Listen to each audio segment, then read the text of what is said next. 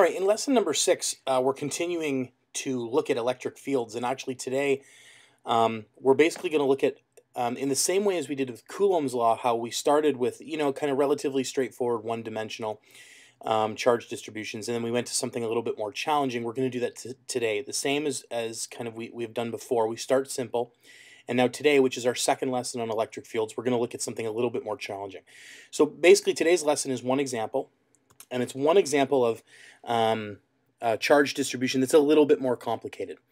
Okay, so we have a charge Q1, 7 microcoulombs, and it's located at the origin. Okay, and a charge Q2, which is minus 5 microcoulombs, and it's located on the x-axis, 0.3 meters from the origin.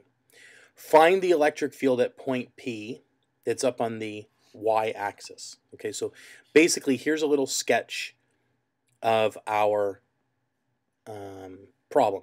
Okay, so here's charge Q1, it's at the origin. Here's charge Q2, it's over here. And we want to find the electric field at this point P, which is located up here on the y-axis with an intercept of 0.4.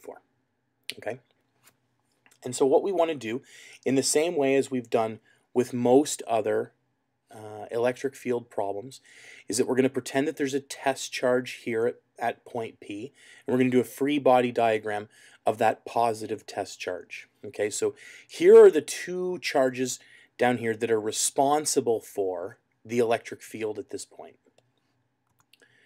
And so let's draw, first to start, a free body diagram of the test charge that's at point P. Because we have to remember, when we're doing an electric field, there actually is no charge here, so we just pretend that there's a positive test charge there. And so this is what it would look like. Okay, because a test charge is always positive, right, the electric field from Q would be repulsive, because a positive test charge would see a positive charge down here and would be repelled. So the electric field would be in the upwards direction. Because Q2 is negative, a positive test charge sitting here at point P, there would be an attraction, and so the electric field at that point would be down in this way. Okay. Now, one thing that we're going to have to do, obviously, is that we're going to have to resolve this electric field E2 into its x and y components. E1 is almost entirely, is certainly entirely in the j hat direction. So we can calculate the magnitudes of each of these, and then we can resolve this right here. And we'll have to do a little bit of work to find this angle, but that's no problem. So here it is right here. So just using the dimensions of the problem, we can find that this angle in here is 37 degrees. Okay, so continuing on then, let's find the magnitude, and the direction is straightforward, for the electric field due to charge 1 here. Okay, well, we know that for any point particle, this is what the electric charge, this is what the charge looks like, this is what the field looks like, K Q1 divided by R squared. We know it's in the j hat direction because we've already said, oh yeah, okay, this would be a repulsion, so it's going to be directed upwards, so it's positive j hat. We can sub in the numbers that we were given, and we get 3.94 times 10 to the 5th newtons per coulomb, positive j hat. Okay. Our next step then is to find the magnitude of E2, and then we're going to resolve it. Okay, so here it is.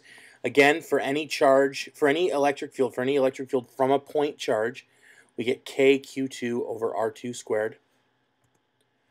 And when we sub in our values, we get 1.8 times 10 to the 5th newtons per coulomb.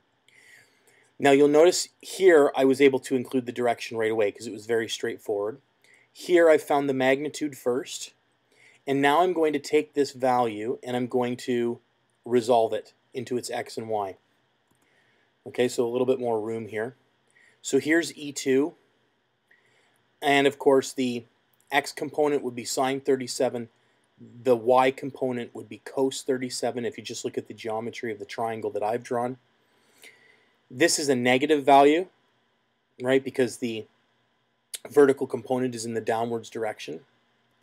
And so we can simply sub this number in and solve, and I get that E2 is equal to 1.08 times 10 to the 5th I hat minus 1.44 times 10 to the 5th j hat.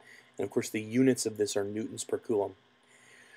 So our last step is to find the total electric field at the point P. So we say E sub P, and that's just a combination of E1 and E2.